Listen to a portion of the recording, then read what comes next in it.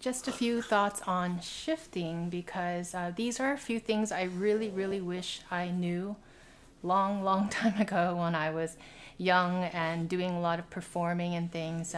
So basically, I do want to talk about shifting in future videos, but for today, to keep it kind of short, I want you to use as many cues and as many senses as possible.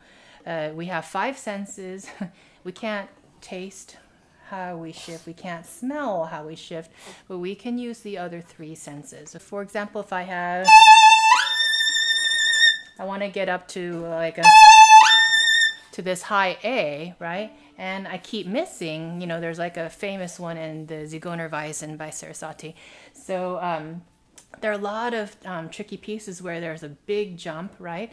So if I were to do that, what I would do is check out what's my hand doing, all right? So I can do it by my visual cues, right? So I can see about how far away is my finger from the end of the fingerboard, how far away does it look from where the shoulders of the violin are, right? I can look at what does my hand look like, right? How much of my arm do I see? So visually you can do that. I can also see my thumb back there, about where did my thumb go, okay? Now by sound, of course, we can tell, you know, what the pitch is supposed to sound like. So to use the sound portion, we might,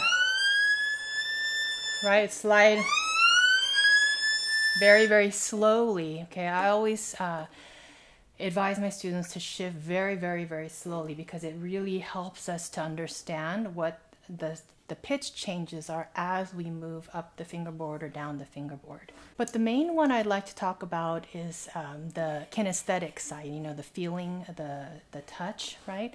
So what is my hand doing when I'm up here? Well, oh, I forgot about the visual part. You can see there's a crease in my hand, so I kind of measure about how high that crease is from the, you know, from the top of my violin there as well.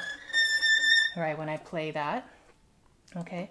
But the kinesthetic side as well is like, you know, how far, let's say, did my hand stretch like that, right? How tall is my finger, right? How far did my thumb slide? It went from this spot, right, to this spot. Where does my 1 go? How far did it travel? So really paying attention to all those cues, distances, shape of the finger, you know, how high did my hand go, all those things. If you use those, there's probably about 10 cues right there. If you even really understand or really observe even 3 of them, 4 of them, 5 of them, you're going to hit that shift perfectly in no time, okay? So this really works. Telling myself just pay attention more to what I'm doing, especially how my hand's moving, how high things are, where my thumb is, where my arm is. That's the other thing you can measure here. From here, see the bend in my elbow, and then is the bend in my elbow different? Did you see my elbow came around, right? So noticing every single little thing like that and trying to recreate that each time, you're bound to get it. Usually when I pay attention like that, I can figure it out in about 3 tries. Definitely by 5 tries. I can start seeing consistency right away, and I hope you do too.